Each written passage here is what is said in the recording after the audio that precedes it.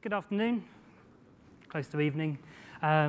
Slight change to the scheduled order of things. So my name is Nick. I am one of the maintainers for Hyperledger Caliper.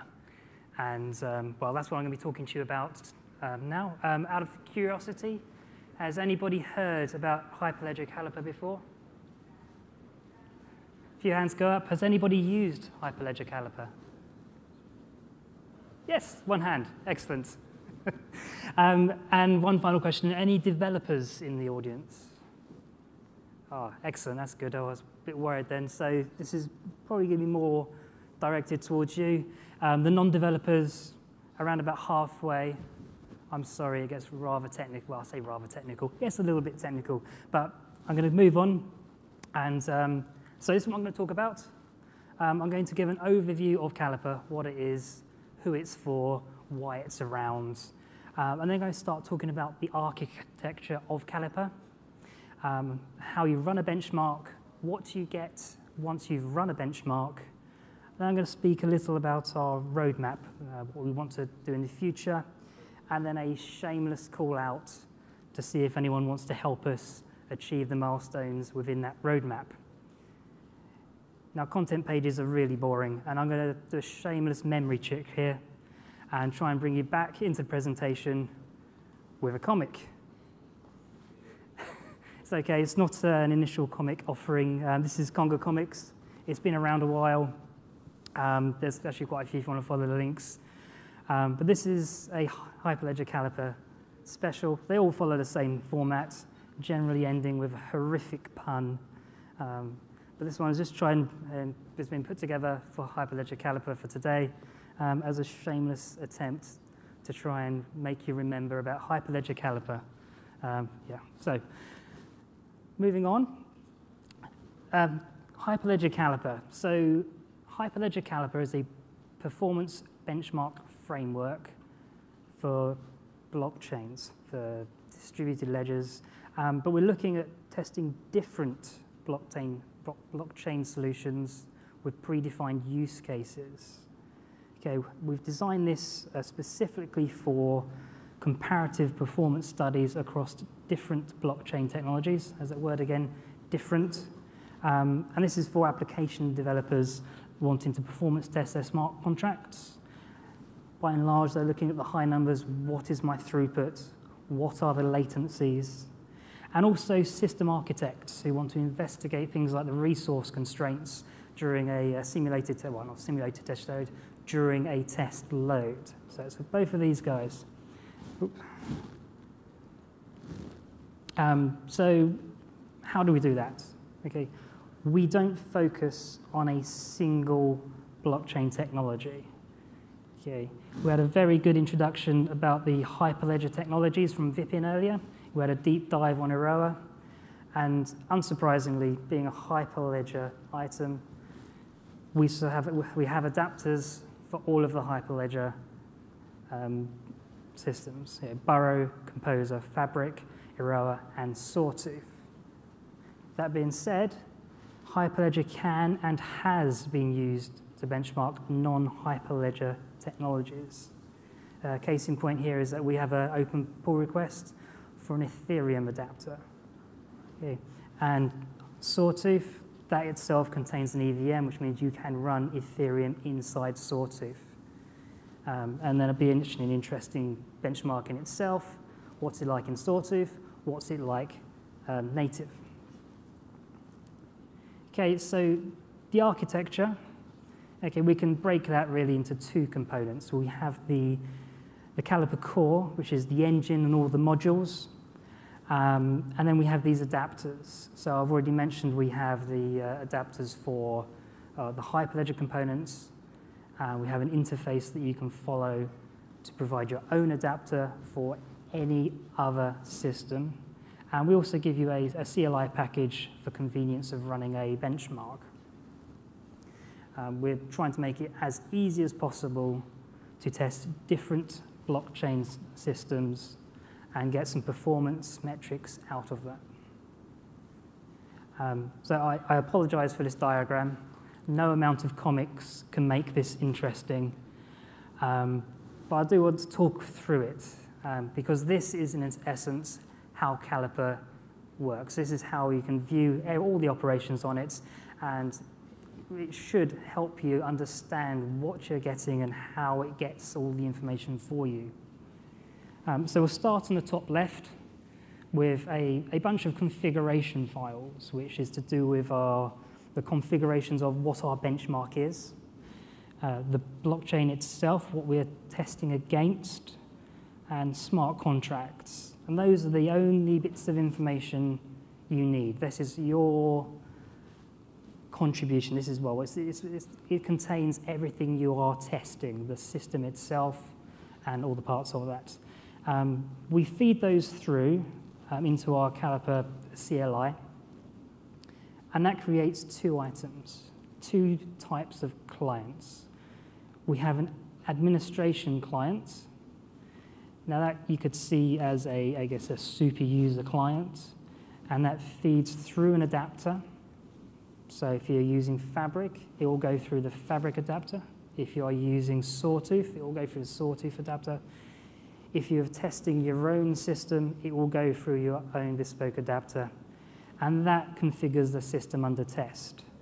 If I was to put a Fabric hat on, well, that's used to create and join channels, deploy chain code, and it's also used later on. But the admin client is it's the super user part of this. Now, a client factory is exactly that. It's going to create multiple clients. Well, could you create one? It could create many. And these are the clients that are driving your test load. So we come through on our client factory, and this is used to spawn our worker clients, 0 through n. And these are the clients that are driving a test load. So they could be transacting with the system to add assets that you could be querying. Again, it depends on your benchmark at that time. And these clients drive through a rate controller. So we have a modularized rate controller, which means exactly that. There are multiple controllers you can use. It may be you want to drive at a steady rate, 50 TPS, 150 TPS, 1,000 TPS. And you might want to do that for a duration of time or just a number of indices. It may be that you don't want to drive at a steady rate. You want to ramp the rate, so we have one of those controllers as well. It may be that you want to just load the system and see what happens. So you can drive this with a certain number of pending transactions per client. That at the moment is my favored method, just because it will test the limit of your system. You can run it for a duration, and it's just going to steadily modify the driving TPS to suit the backlog of transactions per client. Okay, so these clients, they transact through your adapter to the system under test. And because they are issuing transactions and they're receiving responses, these are published to a performance analyzer. So for every transaction that is sent, it's recorded. The statistics of that transaction are recorded, and they are collated. In conjunction with that, we have a resource monitor. So this is in part responsible for monitoring the system resources, how much memory is being consumed, what's the disk I/O, what's going on with the CPUs. And all of that is pulled together at the end into a single report via a report generator and then pumped out. Okay, so there's quite a simple flow through there where we're taking the configuration files, passing them through into Caliper, and we're standing up the system. We can target a system that's already stood up. The clients are driving it, collecting information, and using all of this information to publish a report, which is quite nice and simple. Okay, so running a benchmark. I mentioned this already. To run a benchmark, you want benchmark configuration files, benchmark test files, a blockchain configuration file, smart contracts, and a network file. It sounds a lot, but each one of these is actually pretty self-explanatory, and they do tie together. So what is a benchmark configuration file? This is what describes your benchmark. It's your workload. It's going to define the client type and the number. How many clients do I want to drive my test load on the system? How many rounds? What are the parameters? What type of monitor do I want? What type of driving rates do I want? And we contain that in a single configuration file. Now this is a benchmark which in theory you can use the same benchmark to drive different networks, so long as you've got, I guess, the correct test that's referenced within it. So what is that? This test file here, we've called it a callback. That's a slight nod towards the fact this is very Node.js biased. And this is the test case that it interacts with your smart contract. Now these need to implement init, run, and end. Every time you run a test, at the beginning you probably want to initialize some form of parameters. The run defines exactly what is happening during the benchmark. It is how you are interacting with your smart contract. It's the functions under the hood that you are actually testing. And the end is more of a cleanup process. So the blockchain configuration file, this is adapter-specific information, how you interact with your system under test. So it's the blockchain type. We have some start and end commands. They're also nodding towards the chain code and some general information. So this is what we need in order to communicate with the system under test. If you are from a Fabric background, then this is where your common connection profile is referenced, and is how we configure the admin client and the test clients. Now, smart contracts, okay, you've got to test something. This is the smart contract aspect, and we need that inside our configuration file just to know what we are deploying and what we're interacting with. Now, each smart contract's referenced there, and we do need it. So it's especially important during the deploy phases. The network file, this is optional. So as mentioned earlier, Aroa, you stand up a Docker container. Fabric, you can stand up a series of Docker containers. So we use a Docker compose file here as an option to stand up and tear down the networks at the beginning and end of each benchmark. So we have it's just a script run. So run benchmark.js, you pass in these two configuration files, and you're done. So that will go off. Caliper will run your benchmark on whatever platform you're testing against. But in the future, okay, we've recently modularized all of our code, and we're going to be publishing that to NPM as modules. So we'll be able to do a Caliper benchmark run. We're pulling in the notion of a workspace, and then again, the two benchmark files. So you've run your benchmark, and you get some form of output. So what do you get? Okay, so there's some optional console outputs, and then you also get your performance reports. So the performance report, that is the final document at the end of the run, and console output is obviously, well, it's what you get during the run. You may or may not want this running all the time. It is optional, but what it will tell you is some transaction info as the benchmark progresses, how many transactions have been submitted, how many are successful, if they've failed, or how many are unfinished. And then towards the end, after each round has completed, you get some basic information. So we'll send you the send rate, the test clients were attempting to drive the system at, the latencies, and the final actual throughput through your blockchain system that is under test. The performance report at the end, okay, so this comes out in HTML format at the moment. You get a description, so this entire column on the left, that is pulled out of your configuration files. It helps you tie things together at the end. What was I running, when, how? And then the test summary information at the top. These are the highlights. This is probably what the application developer cares about. It's the performance indicators that most people are, I guess, driven towards making better. And that's your throughput, the the TPS you can achieve and the latencies. Obviously, everyone wants low latencies, high throughput.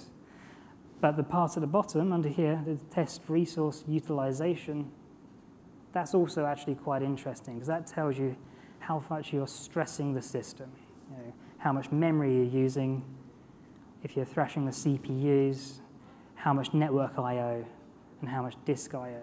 So each of those are presented for you per test round. And that can also be very indicative. Okay, so roadmap, running down on time, unfortunately. So this is what we're hoping for. We're more in the V1 alpha stage. We have our NPM packages ready to publish.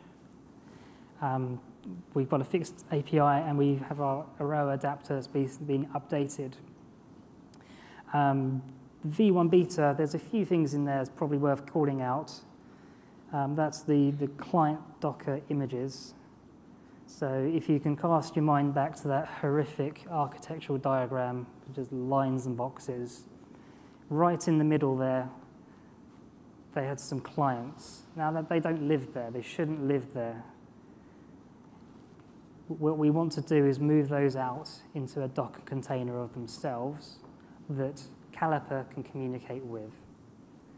The good news there is that as soon as we do that, we're no longer bound to Node. Lots of DLTs have lots of different SDKs. Node is one of them. Java is also popular. Golang is massively popular. I know the Corda people who were around, they are very Java-based. And if you skip to the other side of V1RC, we've got Corda adapter there. We would love to have a Corda adapter. And Docker clients are kind of a prerequisite for that. And back to the V1 beta, we're talking about remote monitoring. Okay, but the time series data being returned and ideally displayed via Grafana, that would be quite handy as well. So you can have some real-time monitoring of what's going on with your system, rather than just a kind of like a this is what happened report at the end. The transient data is very interesting. Okay, back to the V1, we've got this VM image, but moving to the V1RC, we're hoping to get a Quorum Ethereum adapter to augment our pure Ethereum adapter that we have. And then we want to add some enhanced use cases. Quick note on the use cases. The idea is that the use case is the same for each benchmark. Okay, it needs to be apples for apples on use case. And then people at the other end, you can run something against a one system, run the same thing, the representative scenario on another, and you have a realistic comparison. That's the idea. That's the aim of Caliper. So don't have much time left, so I'm going to jump to the final slide, which, pulling in our Congo comic from our resident artist, that's just a call out to any developers who are interested in contributing. So Caliper is open source. It is under Hyperledger. You can contribute code on GitHub. We really do welcome any contributions. If you're trying to use Caliper, if you want to test things, if you want to try it out, you're having any issues, you can raise an issue on GitHub, or you can find us on Rocket Chat, and we'll help you get running. If you have any other ideas or things you really would like to see, you can raise those as GitHub issues, or you can join us on our community calls. We have them weekly, and those are the links to grab all of those for the GitHub itself, the Rocket Chat channel, and the wiki itself contains links to the Zoom calls for you to join. I'm going to leave that page up. That's the end of my presentation. I'm happy to take any questions you may have.